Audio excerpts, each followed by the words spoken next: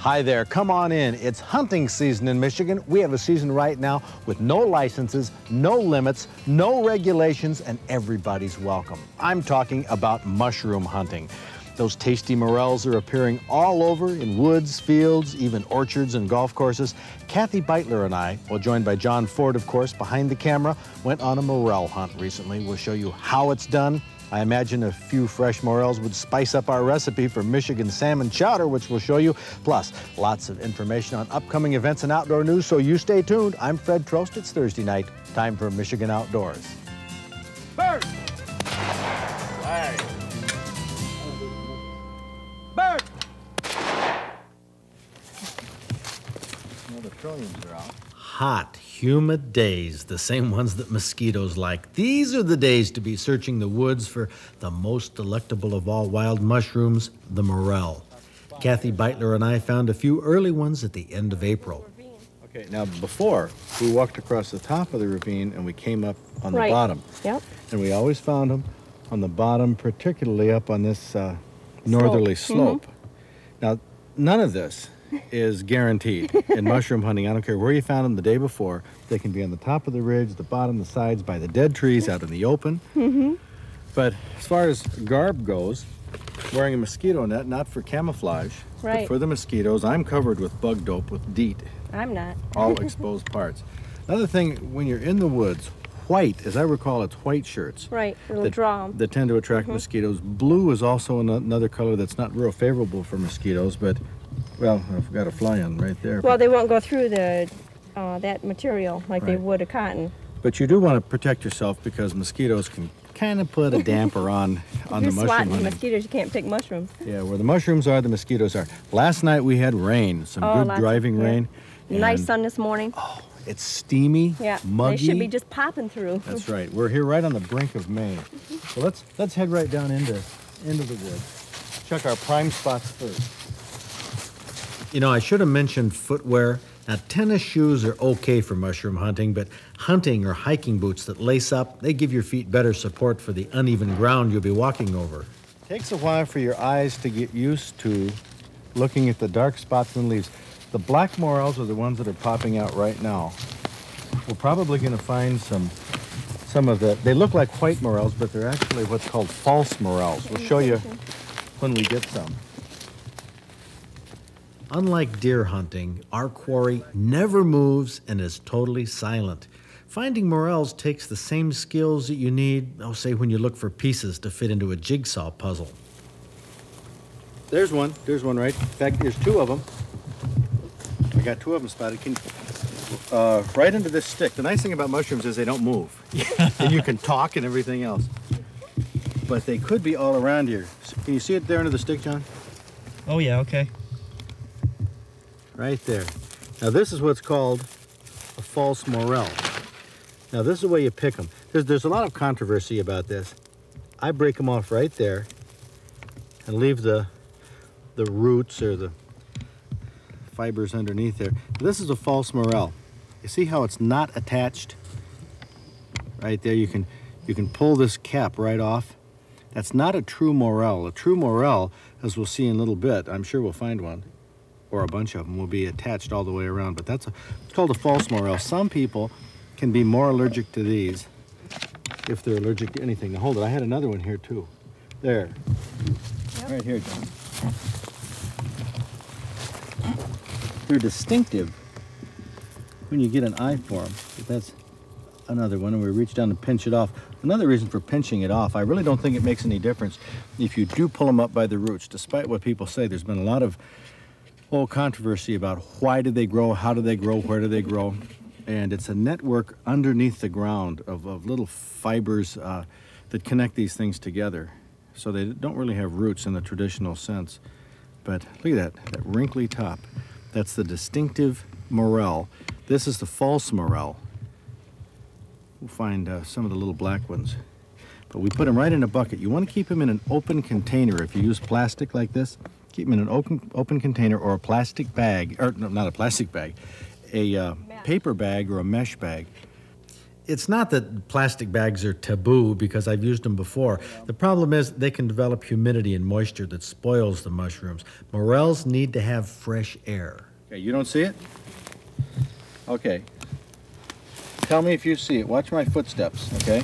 Okay, I'm gonna fall. Are you watching my footsteps? Yep. Do you see it? No. You watch my footsteps? Look right in between my feet. Oh, there it is. Right in between them. So you see it there? Yeah. That's a pretty good size one too. I think I see another one up a ways. It's a pretty nice one, eh? Excellent. I pretty much You've got good eyes for this, in Fred. this area. I think there's one here. Sometimes it's, are you rolling now or Oh, no? here's one. I found Oh, one. yeah. This is my first one here. Yeah, you did. I walked right by it, poking up and looking at you. I thought I saw, oh yeah, here it is. That is one. It's punching up right Yep. through the leaves, right there. I tell you, we came through here last night, and I swear, last evening these weren't out. This rain popped them up. But I'm frustrated that there aren't the black ones. Yeah, this is where we found them.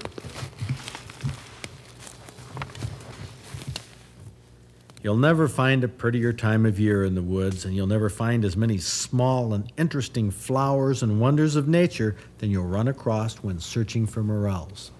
Oh, I've hit the mother lode. I see 1, 2, 3, 4, 5. Oh, I had my eye on another one up there too. Don't take too many steps, John. Right here, let's start the carnage will begin. Here's one right here. That's the first one I saw. Whoops. Now, I took my eyes off them, so I'm gonna have to find them all over again. But they're right, oh, here it is. Oh, here's another, this is a true morel. Here's a false morel, a very small one. Right here. Oh, Kathy. You got it? Oh, this is, oh, we're in a hot spot right here. Watch it when you walk there, John, because Yeah, I am. they might be all over. Here's a black Okay. one. Here's a black one right here. We're in the true morels. I've gotten about 5 or 6, and I know there's some, I saw them on that hillside right behind John. Now this is a little easier to spot, but there's one that's laying down. It appears to be growing sideways. Well, it is. Look, we'll pull the leaves back. See, it hasn't popped its head up yet. Oh, okay. I don't know if that one would pop up, but we've got it now. It's yours now. Yep, now there are more. Oh, right there. Right over here. I shouldn't, I get so excited I lunge at them. But right here's one. And I thought there were a couple more up on here. Lost them for now. You know, the thing is, you don't have to be quiet. You don't have to sneak. But you sort of do. And that's why they call it mushroom hunting. Black and white morels have pitted heads that are built right into the stems. You can't pull the tops off like you can with the false morel, an imposter that has a different wrinkling pattern to its cap that you'll learn to recognize it quickly. The sun's beating down on the wet forest You land. can really feel it. Oh yeah, they're gonna be popping out like crazy. But here's what we got for, I don't know, maybe 2 hours. We did not mean to spend this much time. We're just gonna come for a few minutes. Yeah, look at that. You folks can know that within 45 minutes, we'll be eating these. Cooked in butter. It'll be Ooh. terrific. I tell you, mushroom hunting is as much fun It when you is. get into it as any other activity. Whether it's turkey hunting, deer hunting, you can Yeah. really get into this. And the great thing is, they don't move at all. But they have the advantage of all the camouflage. White morels, black morels, false morels, they all taste great when fried in butter. And if you're not allergic to these mushrooms, May is the month to join the hunt.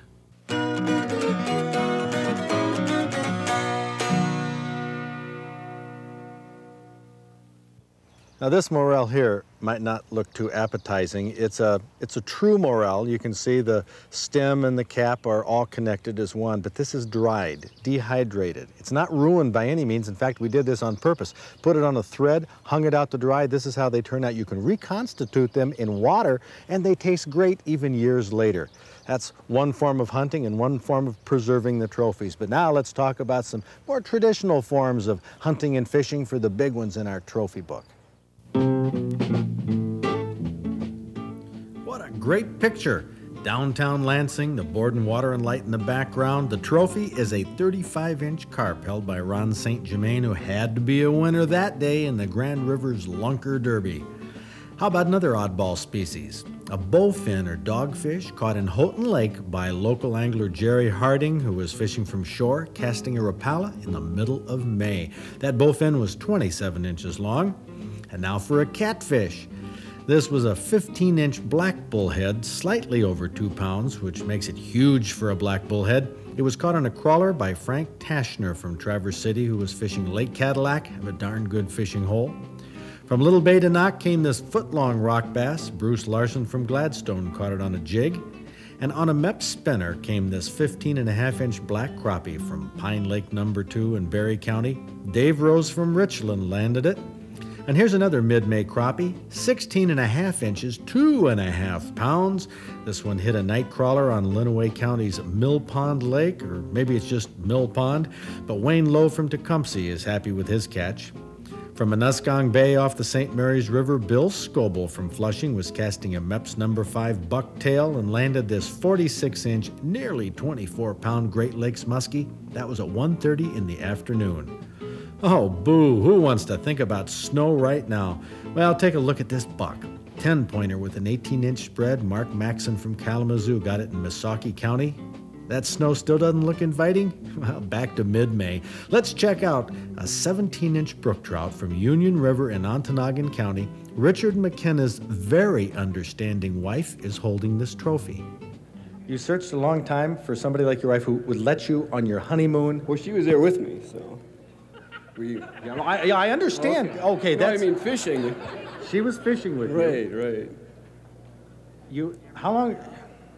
This is on your honeymoon. You said, right. Honey, let's go fishing, trout fishing, and this will be a really great trip. And we took a week and went camping up in the Porcupine Mountains.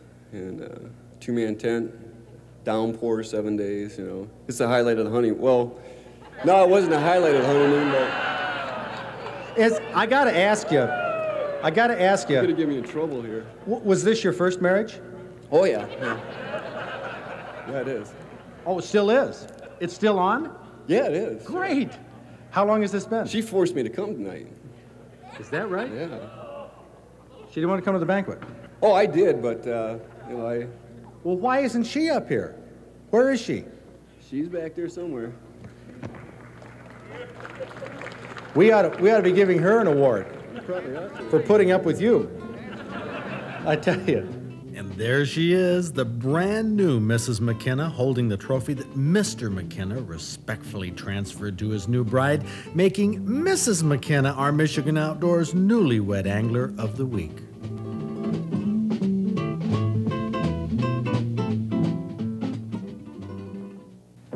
Papa Bear's in Luzerne, Saturday night. We'll be there. I hope you will too. Now, another event we couldn't squeeze in the calendar, the Outdoor Fair coming up the end of June in Houghton Lake.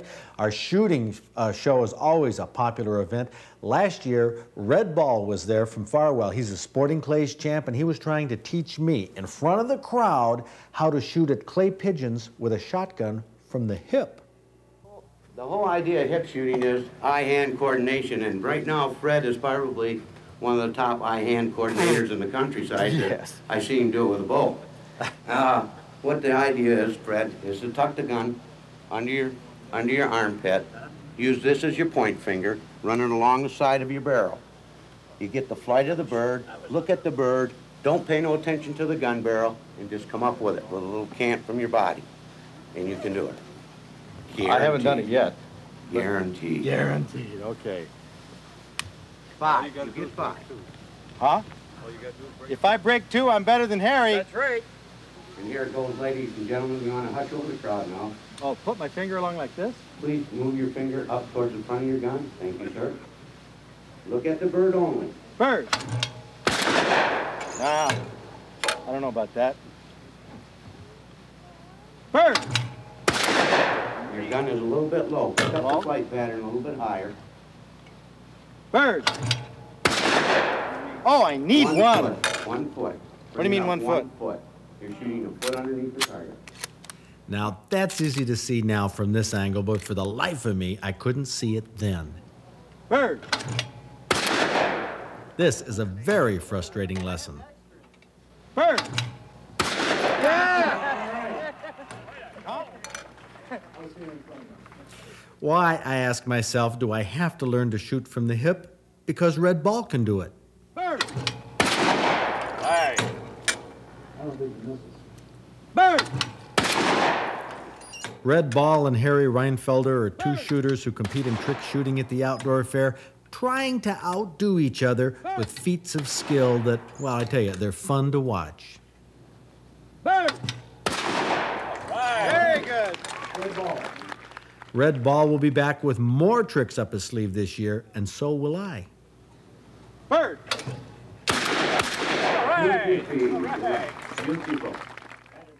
Well, I never claimed to be the world's best shot, but I'm going to have a few tricks I'm practicing on. I know Harry Reinfelder is. Red Ball, we're going to have a great shooting show at the fair. Good stuff coming. We got a recipe, Charlie, you're going to love. I know I will. An original concoction, another one by Mary Fortin from Sutton's Bay. She's been a perennial winner in our Fish and Wild Game Cooking Contest. Kathy Beitler? Oh, a lot of ingredients to this chowder, like there is in all chowders. You got your onions and celery and potatoes, and she called for bacon, which kind of added to this chowder. A little bit of accent, just kind of a form of salt for flavoring. Basically brings out all the good flavors in a chowder. And you want those to cook very good, and you don't want your potatoes to overcook, though, because they will mash down. Ooh, and crushed red pepper just gives it kind of a tang that you don't find in other chowders. And of course, your crushed bacon, and then just let everything go all cook together. And then you put the fish in last so that it doesn't fall all apart. Salmon is what you call for in this. Or you could use lake trout in this. It'd be very, very good. And then you want to just thicken it at the very end with a little bit of cornstarch and water. Well, you know, Bob Garner was lucky enough to taste all of these award-winning recipes we're using in November and December at our cooking contest. I wonder, wine goes in this. Wine, just at the very end, just to give it just a little bit of different flavor. I wonder if Bob thinks your concoction is as good as Mary's.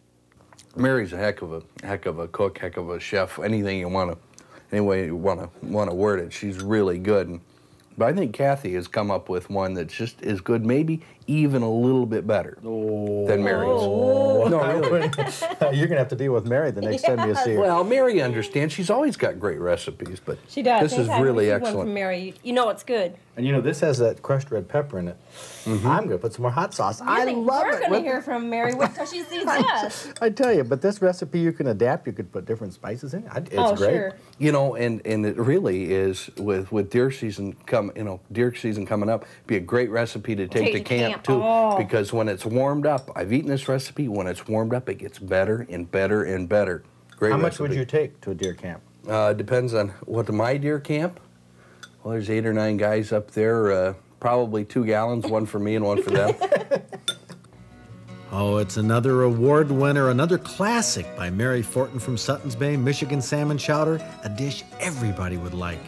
This recipe, along with all of our recipes for May, June, and July, are all in all, great news in the outdoors and for mushroom hunting. So get outdoors if you can. It's a great place to be. See you next week. Oh, we're in a hot spot right here. Watch it when you walk there, John, because Yeah, I am. they might be all over. Here's a black one. Here's a black one right here. We're in the true Morels.